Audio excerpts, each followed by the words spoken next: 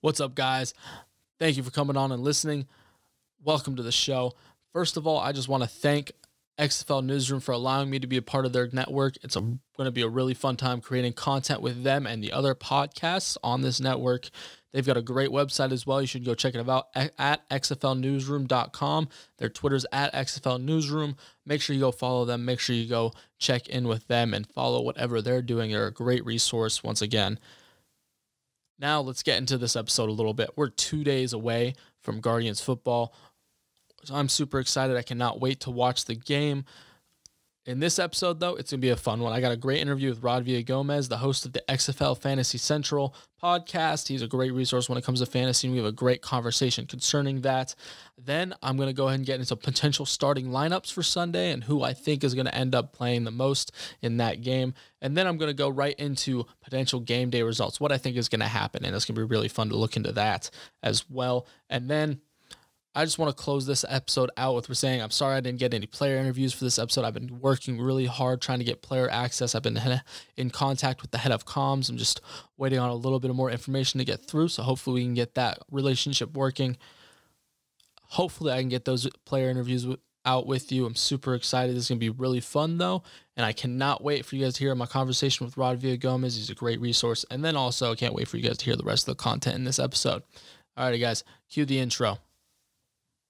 This is your host, Zachary Garten, and this is The Guard Post.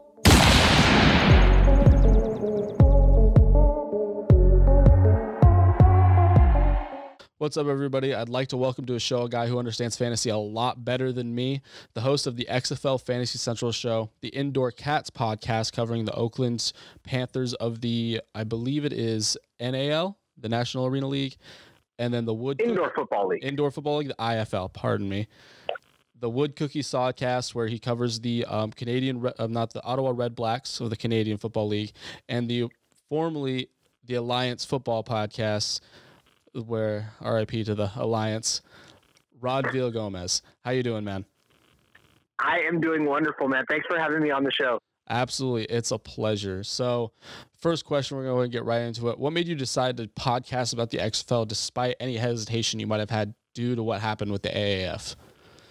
Oh, and you're right, because I did not want to jump into the XFL waters because everybody was doing it. And with the Alliance, even a month or two out before the season started, nobody was covering the league. There was a lot of teams popping up, but nobody was really covering the league. So that's where I decided to get in. Because I knew nobody was there.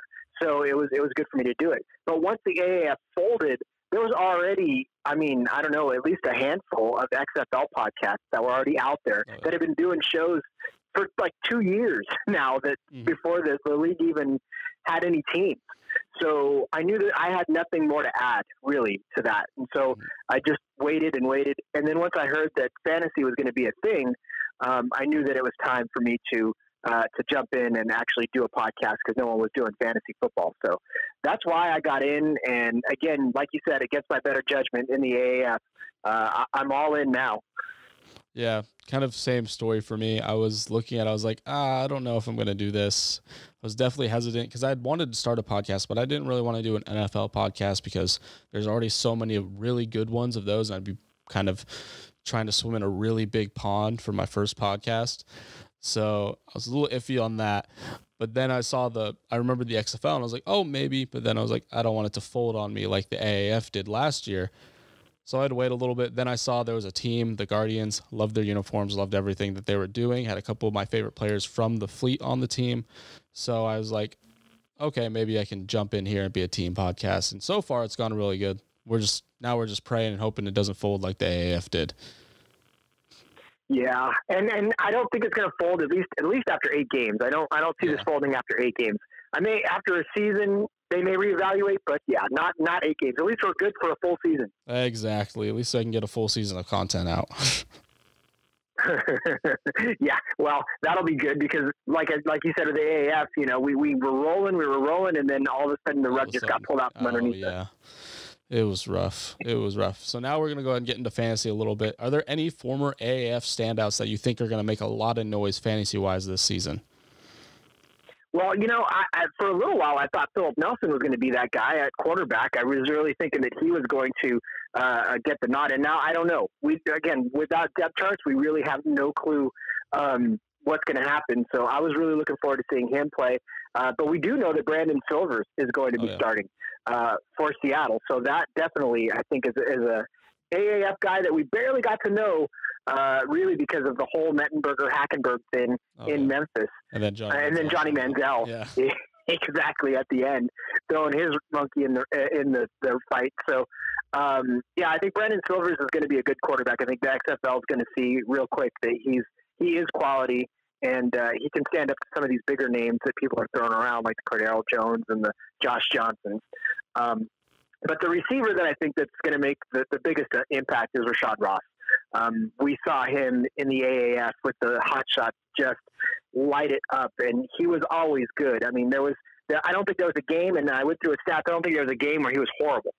So, in a league where, it was hard to get started because they were only training camp for like a week or so.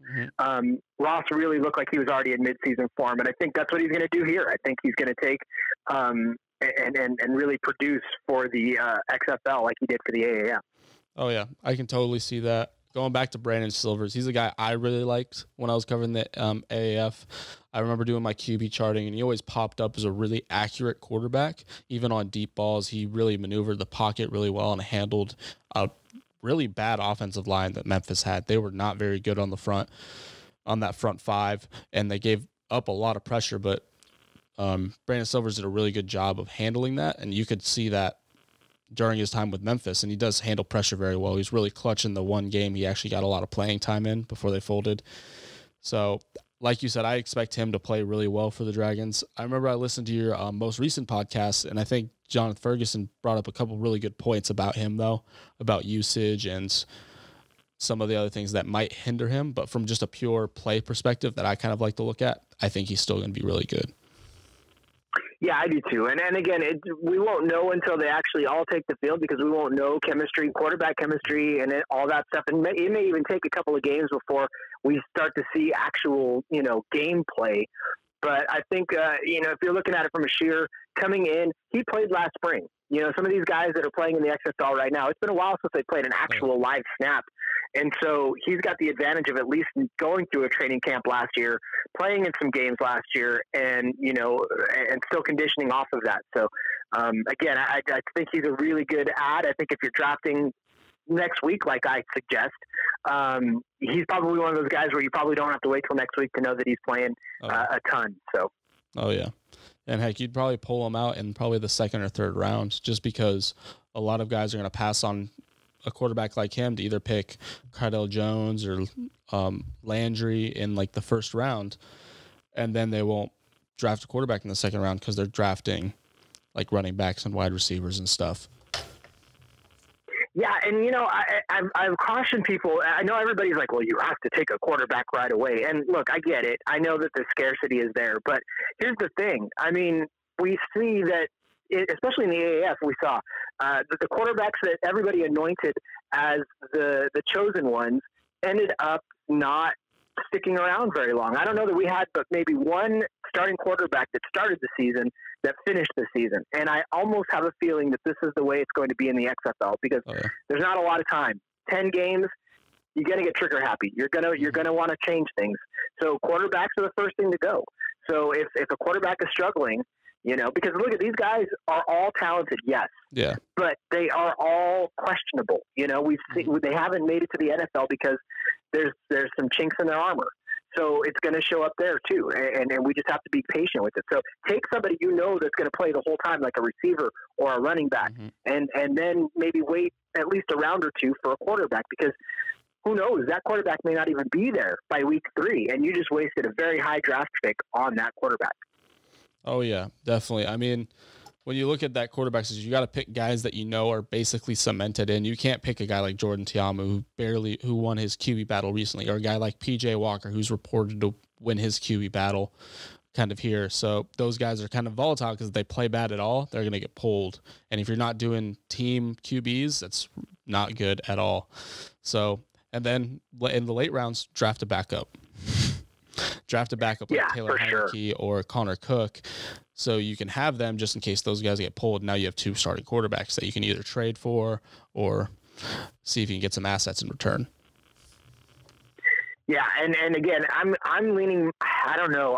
I've been struggling with whether or not I want to do team quarterback or not, because I know that it makes it a little easier when it comes to drafting, because then you can draft that quarterback position last. Mm-hmm. You know, you don't have to necessarily do it first. But I've also seen a couple of interesting takes, and I think I might do this too, is where instead of having a quarterback position, it's a super flex position. Oh, yeah. And then go down and then have the rest of everybody, running back, wide receiver, tight end, or maybe not even tight end, just super flex the rest of the way down. Yeah. So I don't know.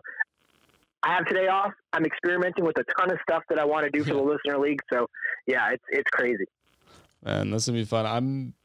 It's definitely volatile out there in the fantasy world because we just don't know what to expect. It's going to be really interesting to see how it develops. And one thing about developing is, what do you think is going to be the most important position in the XFL fantasy-wise? I know we talked a lot about quarterbacks, but in the NFL, the most important position fantasy-wise is running backs. We can't deny that. They get the most points on average because they're involved in the most parts of the game.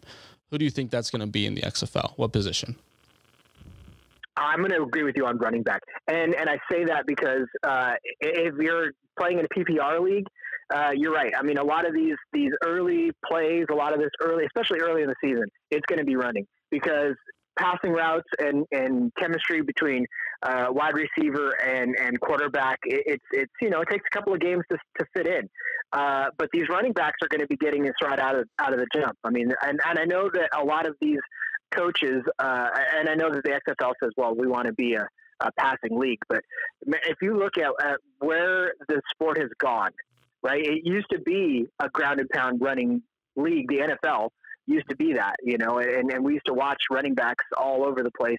And then all of a sudden they said, well, we're going to be a passing league. And so now the passing is, but I feel like over the last 4 or 5 years, the shift has gone back to a good, solid running game, because you see what is going on now in the NFL with the top 2 teams having decent running games, right? The teams that are in the Super Bowl now.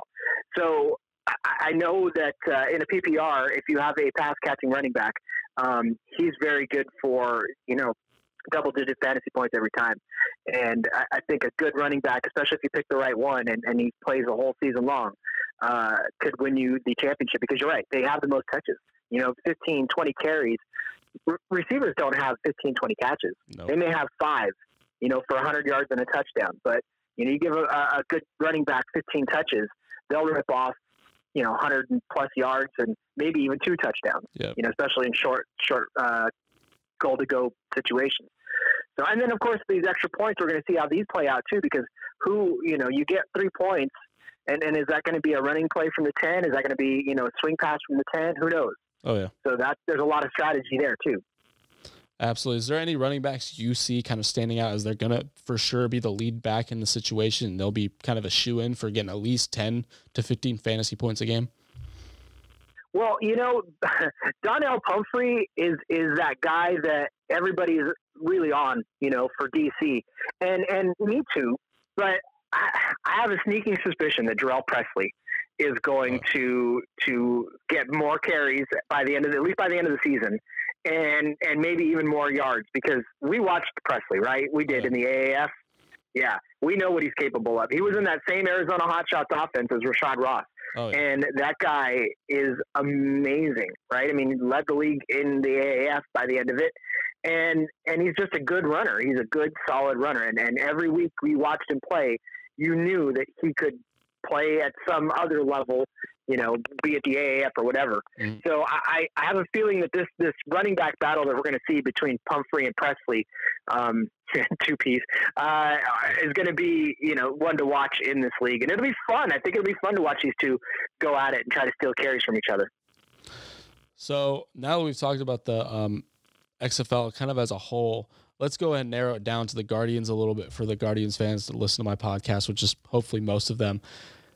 Who do you think stands out from a fantasy I can't talk right now, fantasy perspective on the Guardians, and who's kind of a sleeper for you? Well, I mean, I think all eyes we know are going to be on Big Play McKay, right? Mikhail McKay, who the receiver that we saw in San Antonio just absolutely light up the league, light up the AAF. And this is all recency bias too. I mean, I know a lot of people are, say, well, all you did was pick AAF guys. Well, of course, because a lot of these guys, like I said earlier, played last spring. Some of these guys haven't played a snap in a couple of seasons. And so they're a little rusty. They're going to try to get back into game speed. But the folks that played in the AAF have the advantage of at least 8 more games, live reps, in their repertoire. So when a guy like Mikhail McKay comes in to an offense, it's not going to take him quite as long as Colby Pearson, Theo Redding, all these guys. It's just not going to happen. So I think he's obviously the guy, and I think he's going to be the number one receiver. But right behind him is Joe Horn, right? Another guy we know too, and he may come in and do good things.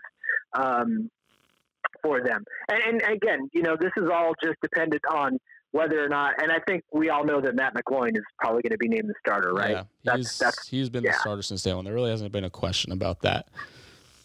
Yeah, even with Luis Perez coming in, it just doesn't. Luis Perez is our third quarterback. Marquise Williams is a second, for sure. And Marquise Williams isn't that bad either. We watched him do great things. Yeah, I'm a huge for fan San Antonio. of Marquise Williams, actually.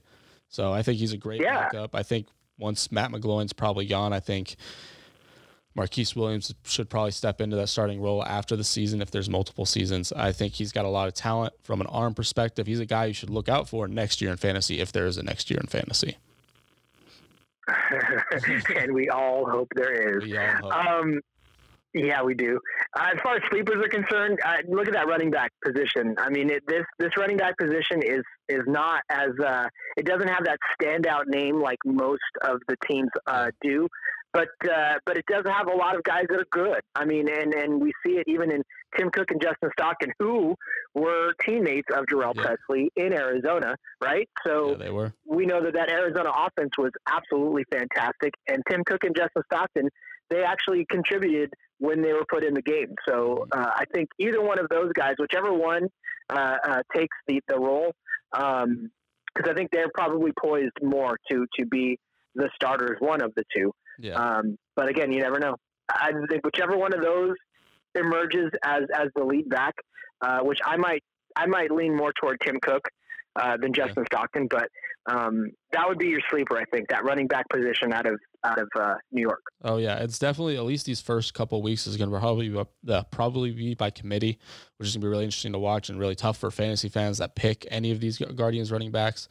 But if I were to say one guy you should keep an eye out for, is probably he's been really hyped up in camp and stuff, but Theo Redding, just due to the fact that he's going to be a red zone threat. He's got the size, the jump ball ability. He's a really good deep threat, and Matt McGloin seems to really like throwing the ball to him, which is a huge thing, especially for a veteran guy like Matt McGloin, who tends to be known for being a little bit safer in going through his reads and making decisions. If he likes a guy, he's going to throw to that guy. And if he likes Theo Redding's going to get quite a few targets. So I think you should look out for him. And if you're not picking a quarterback in that first round, I think Matt McGloin's also kind of a safe bet. This is me kind of spitballing fantasy-wise, just because he's going to be the starter for the whole season. Whether he plays bad, plays good, I don't think Kevin Gilbride's going to switch him out. He stuck with Eli Manning for all those years, even during his not-so-great years where he threw a lot of interceptions. I could see him sticking with Matt McGloin just in that similar way.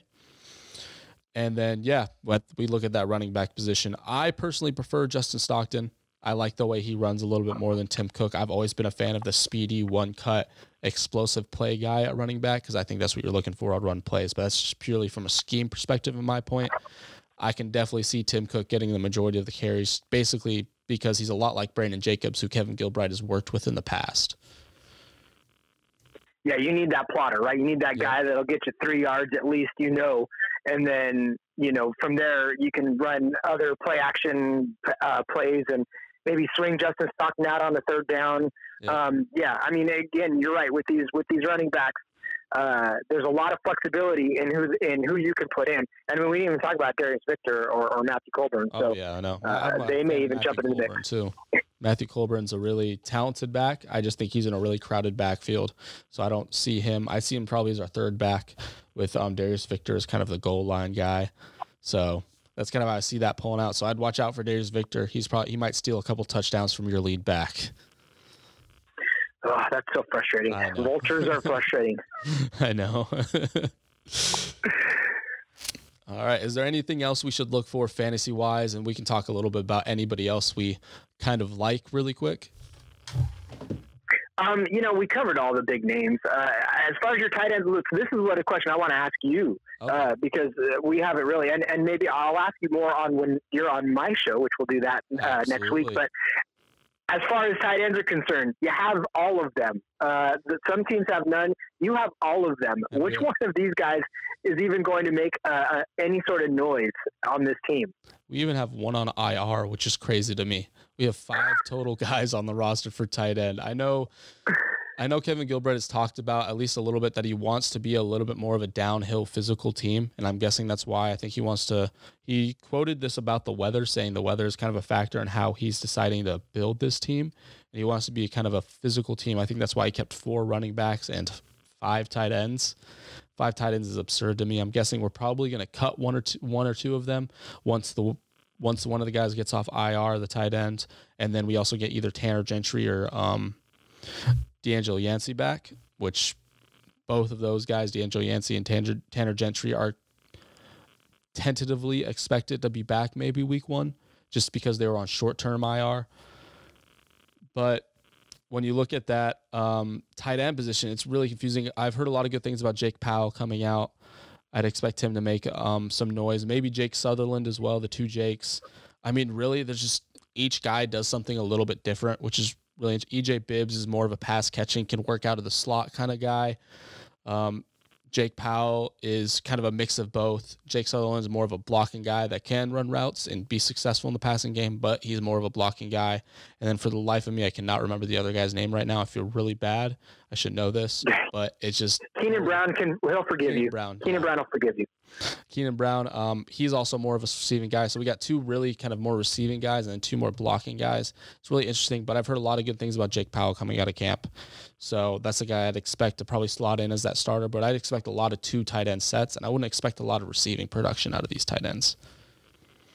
I kind of feel like that's going to be the case league-wide. I don't see these tight ends because a lot of these names don't lend themselves to pass catchers, which is why, again, and I know that everybody's complaining about the DraftKings format right now, but you honestly can't go with a regular classic format when you have the tight end position that's not necessarily one that I want to draft. I don't want to draft kickers. I don't want to draft team defense. So this super flex position, this showdown slate, it works exactly the way it's supposed to work right now. So, yeah. Really, everybody would just be picking Truesdale because he's probably the most talented receiving tight end out there, and the one that's probably going to get the most love from the quarterback. I believe he plays for the Vipers right now with Aaron Murray. So he's probably going to be the most utilized one. If you really do want to pick a tight end, I'd probably suggest him. Or I remember you guys, you talked about with the, I forget who you talked about it with, but about Perham from, I believe, the Renegades.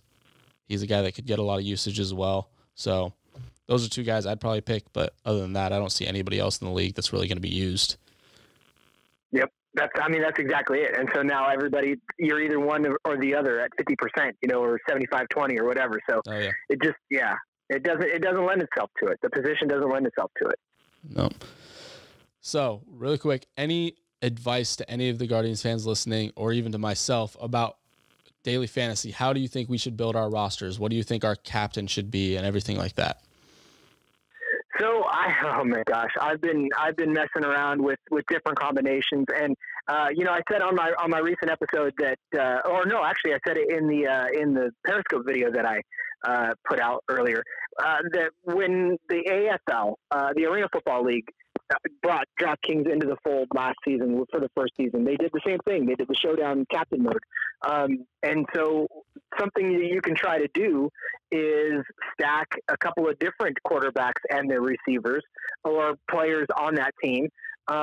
There's room, especially with the pricing, for some of the mid-range quarterbacks to do that kind of thing. So if you pick maybe the game that's supposed to have the highest point output, right? Take a look at who's projected to have the highest over-under total, and go from there, right? Take the number one receiver, pair it with the quarterback, maybe the running back, or the first and second receivers if they're actually priced correctly, and do that and stack that game. Or you can, just try to get a little piece of everything and try to make it interesting and watch all the games.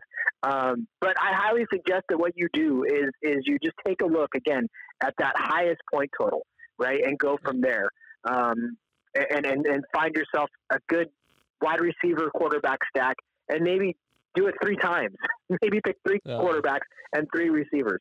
The options are limitless. Oh, yeah. All right, so we're going to close it out real quick. I have one last question for you. What are you most excited for this season? I'm just most excited to watch more football. Just like I was last season with the AAF when they said they were going to continue. I'm just most excited that once the Super Bowl is over and my 49ers are victorious, that on Saturday I can sit down and continue to watch more football right up until the Canadian football season starts, and then I can continue to watch more football then. I never have to stop watching football. And that, to me, my friend, is the best thing in the world. Oh, I bet. I need to get into the Canadian Football League. Actually, I want to get on that no football life as well. That sounds fantastic. All right. Where can they find you? Where can all these people that are listening right now find you? Well, you can find me on Twitter at RJ Villagomez, and you can find my show, XFL Fantasy Central, on Twitter at XFL Fantasy Cast, and of course on Instagram at XFL Fantasy Cast as well. Not too really active on Instagram. I'm going to get better at it, but yeah, Twitter is where I live basically. So it's at XFL Fantasy Cast. Same here. Twitter is where it's at when it comes to sports podcasting. Personally, I want to thank you once again. Absolutely. I want to thank you once again for coming on the show. It's been a pleasure having you. And you know what? Sorry, I think the Chiefs are going to win the Super Bowl. That's okay. You're still going to come on my show and we'll still talk, but oh yeah. Alrighty, man. Thank you for coming on. Absolutely. Thanks for having me. Absolutely.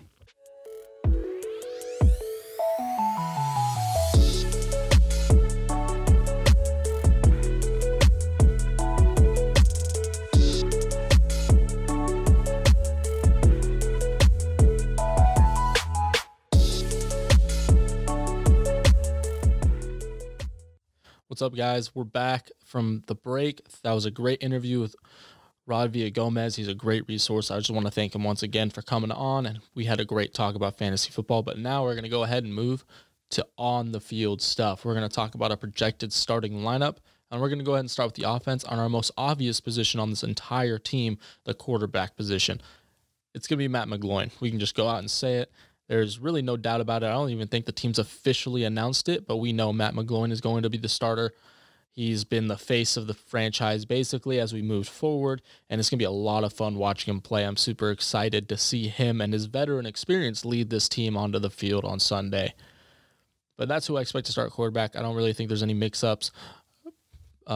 Marquise Williams is the number 2 guy. He's really talented. I wouldn't be surprised if we throw him in every once in a while. There was a report from Geoff Magliochetti, who was at the practice on Wednesday talking about he was in punt protection as well. You could see some trick plays there. And then Luis Perez rounds that out as number 3. He's more of an emergency quarterback. I'm not a huge fan of his game. I used to be in the AAF. I loved how he was really good in the spread system, but in more pro-style system, I don't think he's very effective. So he's our number 3 quarterback. And then we're just going to move a little bit, stay in that same backfield and move to the running backs, where Tim Cook looks like he's going to be starting. Geoff Magliochetti, really great resource, by the way. You can go ahead and follow him at GEOFF Mags, MAGS 5490 on Twitter. He's a great resource, covers a lot of New York sports, and he does cover the New York Guardians as well. So if you want to get a little bit more information on that, make sure you go ahead and follow him. He's really, really great to listen to when it comes to New York sports and the New York Guardians as well. But he reported that it looked like Tim Cook and Darius Victor were getting a lot of work in the ones. I'd expect probably Tim Cook and Justin Stockton get a lot of those 1 reps, though. I really like Justin Stockton's game, like I've said before. So that's who I expect. But it looks like Tim Cook is going to be our workhorse per Geoff Magliochetti. So that's something to watch develop, is how that running back position develops. I do expect the carries to be a little bit split, but Tim Cook to be the main guy, considering it looks like we're going to be running more of a power run type offense with a lot of deep play action passes intermixed in between. Now we're going to go ahead and move to the other skill position, the wide receivers, and we'll start at outside wide receiver. It gets a little convoluted there. We've had quite a bit of injuries with D'Angelo Yancey and Tanner Gentry, both hurt on short-term IR. It's going to be really interesting to see how that develops, that position as a whole. But I do know that Mikhail McKay is our number one. He would be our number two probably with D'Angelo Yancey if he was healthy. But since he's not, he's our number one guy with Teo Redding as the other outside receiver. And then Colby Pearson will probably end up working in the slot. I know the coaches really like Colby Pearson. He's a guy I expect to really contribute from the slot position, whether it's on deep passes or shorter ones as well. But Teo Redding is a guy I'm also really excited about to play that number 3 outside receiver and trot out there in those 3 receiver sets. I think he's really talented. He's got really long strides. He's got great long speed, and he's really good and adept at getting the ball in contested catch situations. So he's a guy to look out for to kind of explode onto the scene as the season progresses.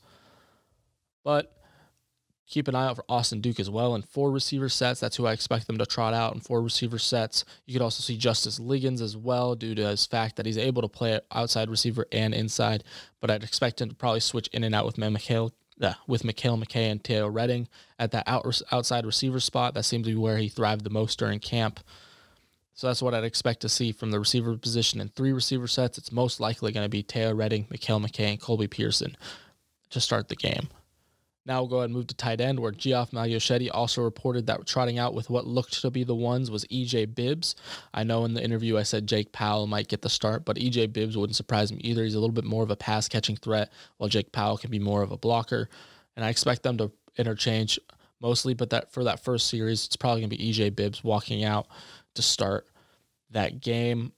And honestly, there's going to be a lot of rotation in these positions. They're really getting a feel for these. They had a pretty short training camp, not a lot of time with these players. So there's really no determined starter, but this is who I expect to be the starter. I expect EJ Bibbs to get the most reps on Sunday. Now we're going to go ahead and move to our offensive line, where we're going to start at left tackle, Jaron Jones. He's really talented and really long. He's got great size and athleticism, but he doesn't really have the experience to play the position very well. He's a switch over from a defensive tackle to a left tackle, and it's really been an experiment in the NFL when he was there. But with his size and athleticism, I expect him to thrive at that left tackle spot. And considering he was our number 1 pick in the offensive lineman draft, I'd expect him to end up with the start. Right tackle, I expect it to be John Kling from Buffalo. He spent time at the AAF with Atlanta, and he was really good there before he suffered an injury. I expect him to move to right tackle. He was a left tackle in the AAF, but I expect him to be right tackle with Jaron Jones at that left tackle spot. It's going to be really interesting to see him develop and be really good as that right tackle spot. I really like his ability and his technique. The center I expect to be Ian Silverman. There was an interview with Kevin Gilbride earlier this season that when Ian Silverman came back, communication along the offensive line really improved. So I'd expect him to probably end up being the starter there, just due to some small reports from the team and from Kevin Gilbride himself. Offensive guard, Damian Mama is probably going to be the starter offensive guard, along with either Anthony Coyle or Avery Young. I could be very wrong here. I'm not super familiar with offensive line play or what the scheme's going to look like, but I think Damian Mama really fits in well with what we think is going to be a power running scheme. And I think he'd play really well at that position. And then Anthony Coyle or Avery Young both have stints in the NFL. Both are pretty talented. Avery Young's a really good guy out of Auburn. I cannot remember the college Anthony Coyle went to, but I know he spent some time in the NFL. So those are names to watch out for. But I expect Damian Mambo to be the starter along with one of those two at the other offensive guard position. And that's what I expect our offense to look like. We're probably going to be more of a power run, play action pass scheme, which I really like.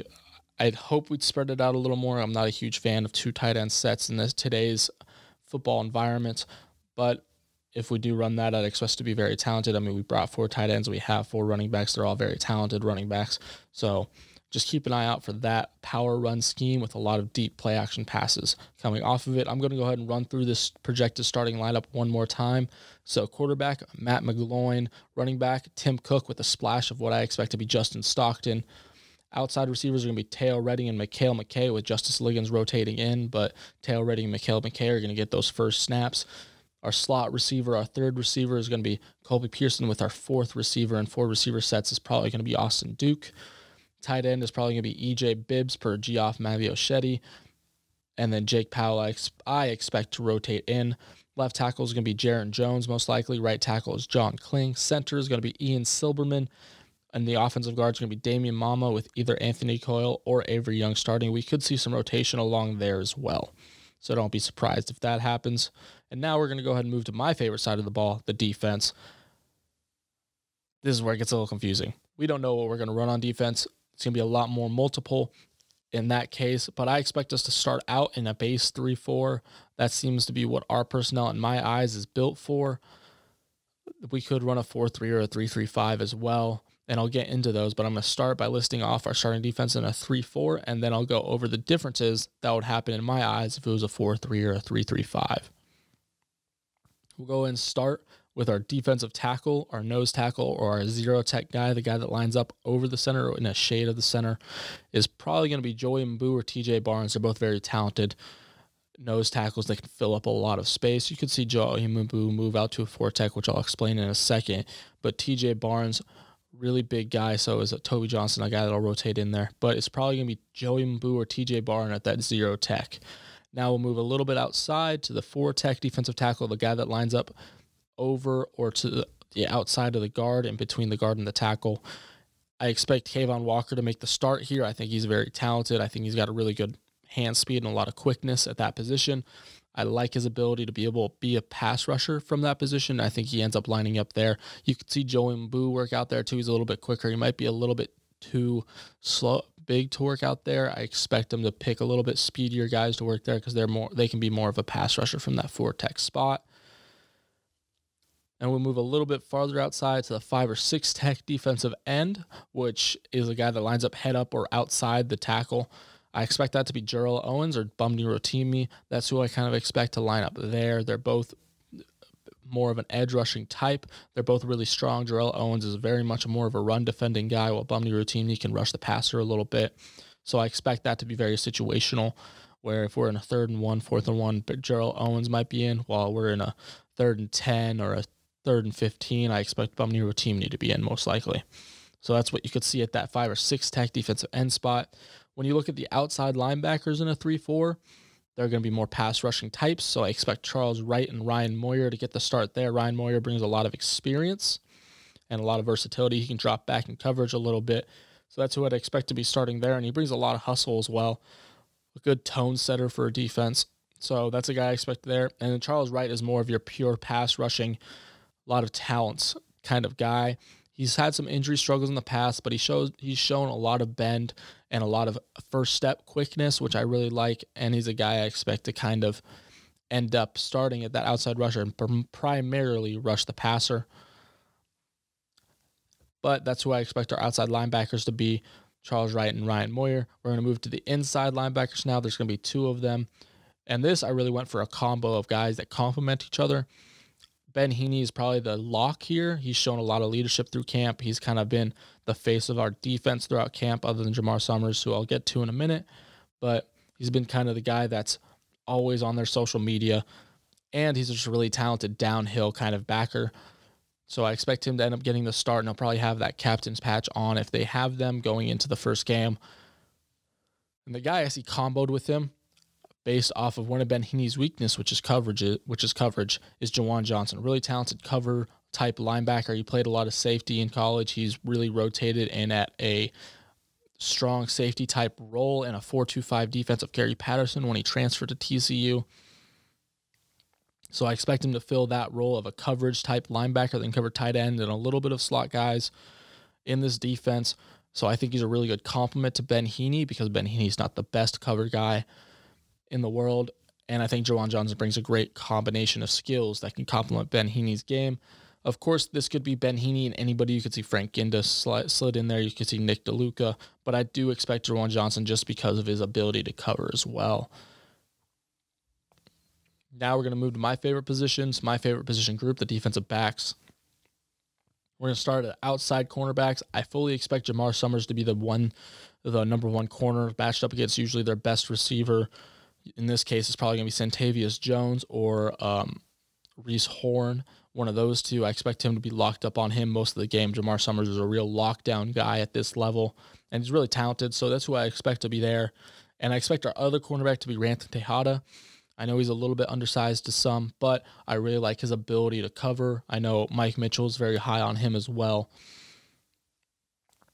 but I think he brings the ability to stay on an island and really man up and play a little bit of zone as well in a defense that needs another outside cornerback to step up.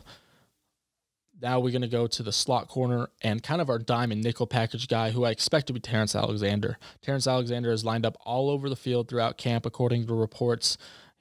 Coaches love him. Coaches love his ability to think through coverages and be really smart and multiple. So I expect him to be able to line up in that slot corner position where he can drop back in coverage, or he can blitz, or he can do really anything.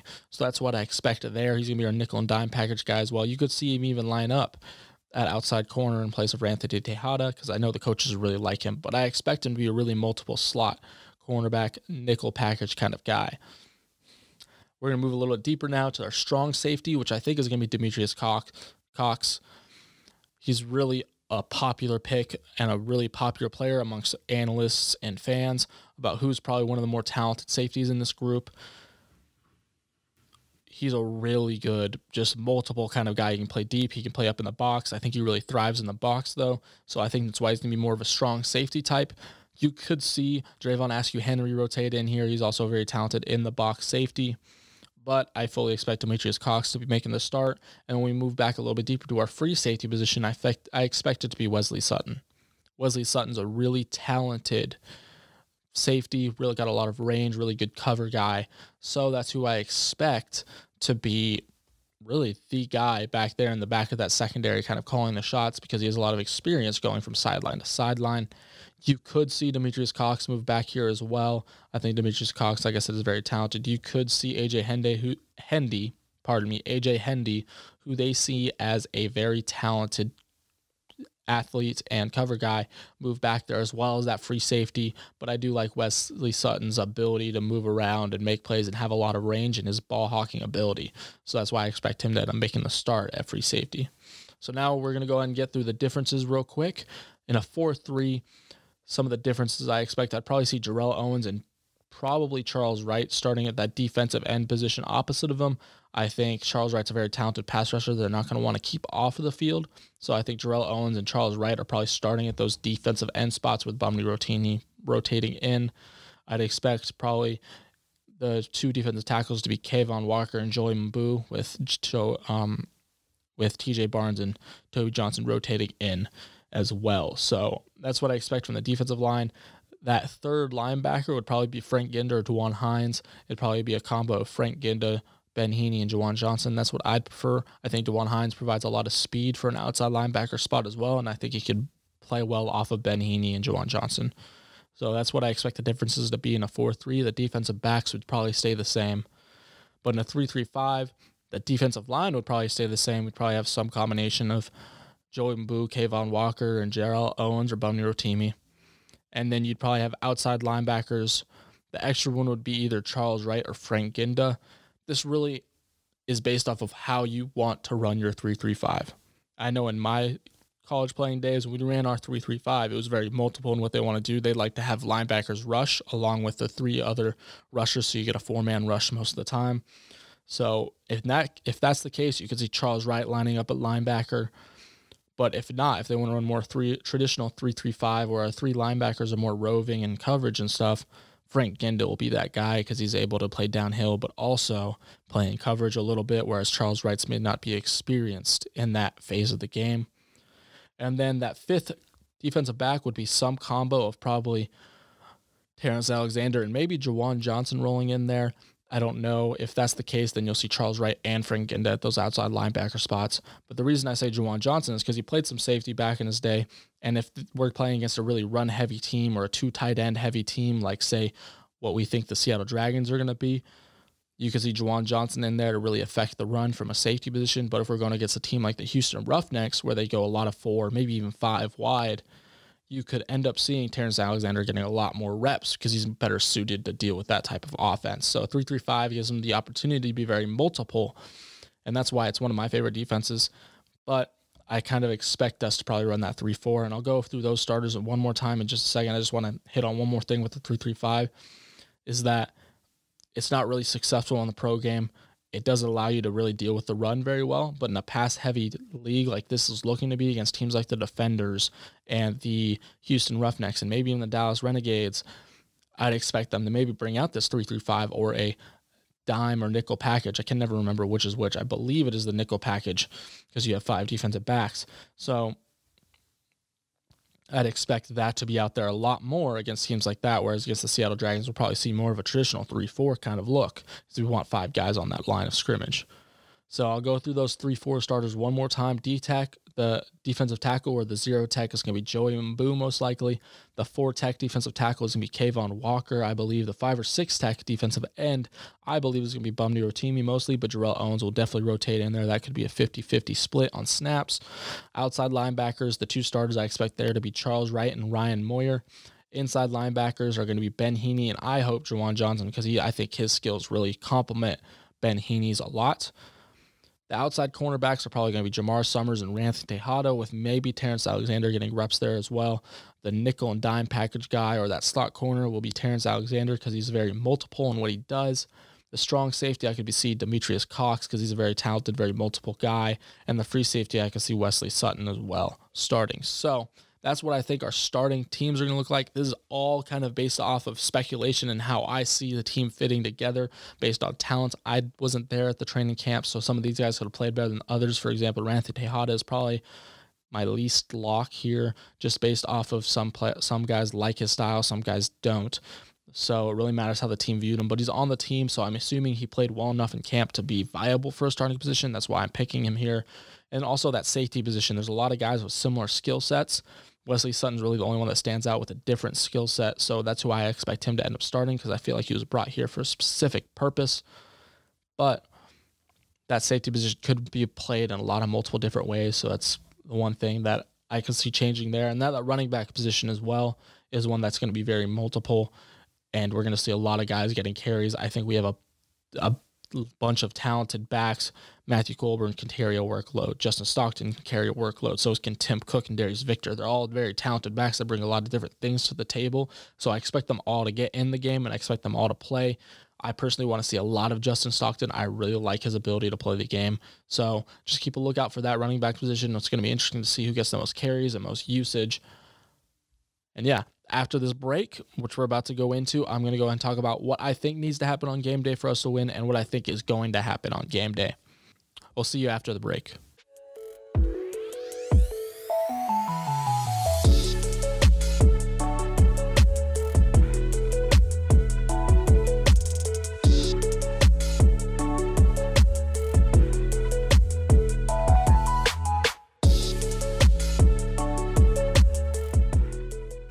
All right, guys, now that we've talked about what we think the projected starting lineups are going to look like, we're going to go ahead and get into what I think is going to happen this Sunday and what the Guardians need to do to win this game on Sunday against the Tampa Bay Vipers.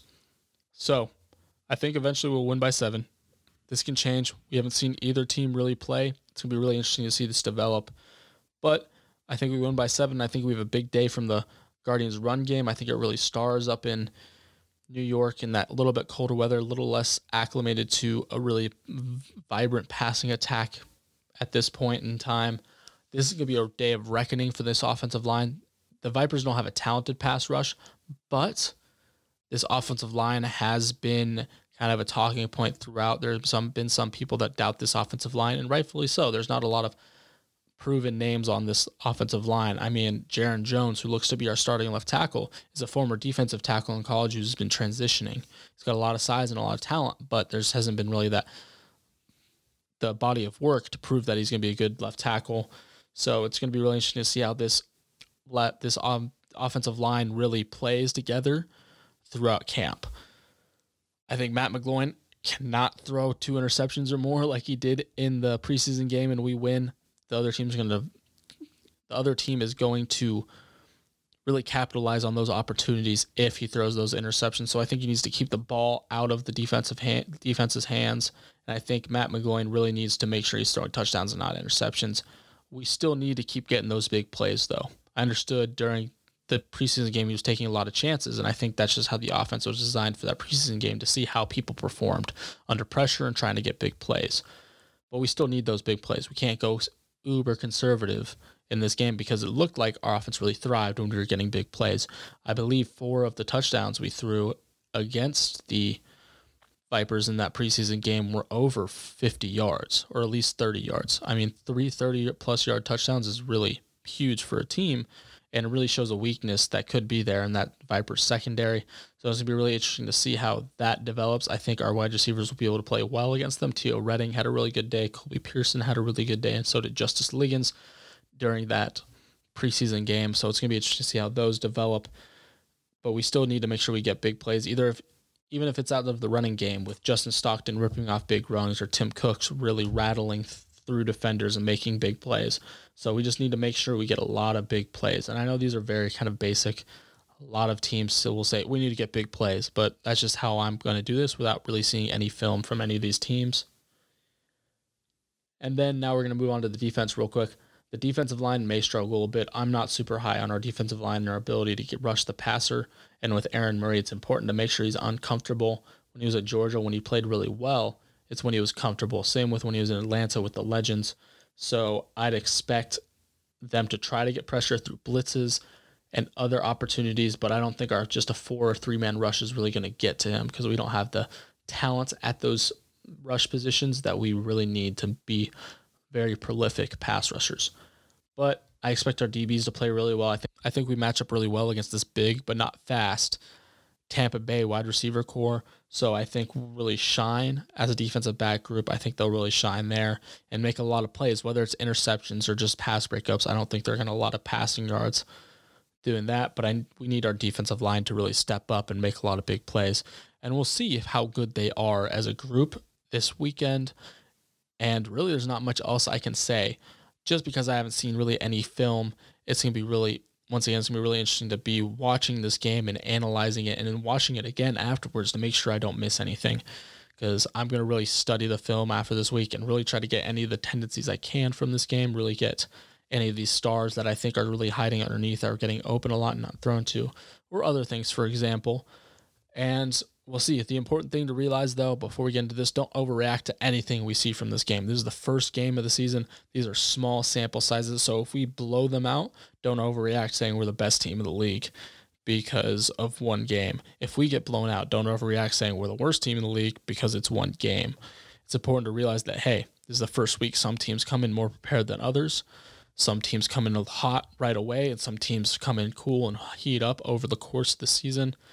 We're definitely going to see. I know Kevin Gilbride's been really critical of his team throughout camp. I don't know whether it's coach speak or he's being real there. It could be a mixture of both, but we'll just have to wait and see how that develops.